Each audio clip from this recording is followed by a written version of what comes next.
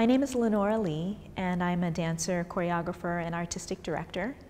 And today I'm going to show you how we, in our creative process, translate written story into gestures and movement. So the first gesture we're going to learn is raising the pinky in one hand, the other hand.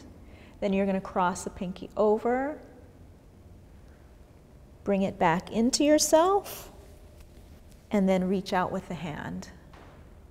So this came out of two different stories. One person's story is, here's one person, another person, they meet, connect, you bring it into yourself, and this is a separate gesture of grabbing. Breaking out of your own space and grabbing something that you are desiring. From there, we're going to lift our head up and look around us as we bend down. Something propels you to look up and actually take a look around. So it's almost as if you're getting out of your own little world, looking up and realizing there's so much else around you. You're going to trace the side of your body, go around your head, wipe the tears away, and shake them off. Starting from the beginning. One pinky, the other, cross over, bring it into yourself, and grab. Then you're going to lift your head up, slowly look down.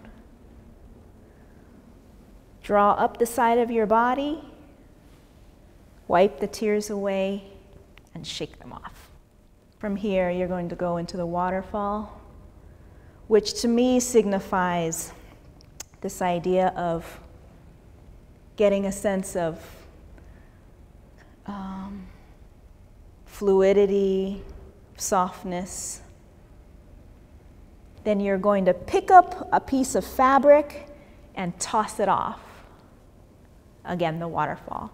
Back of the hand, front of the hand, repeat, back, front. Grab some fabric and throw it away. And that's it. So we're going to put all those gestures together. Pinky, pinky, grab, bring it into your body. Reach out and grab. Lift your head up. Slowly look down. Draw up the side of the body. Wipe the tears away. Shake them off. Waterfall. Back, front, back, front. Grab the fabric and toss.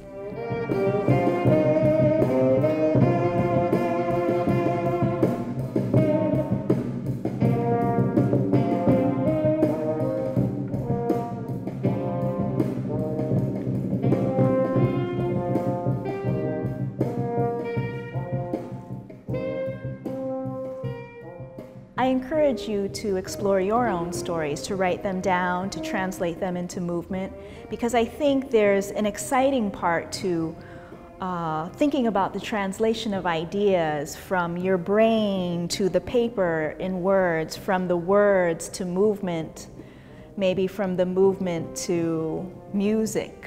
And I think there are lots of ways to communicate and to express ideas that aren't necessarily through verbal conversation.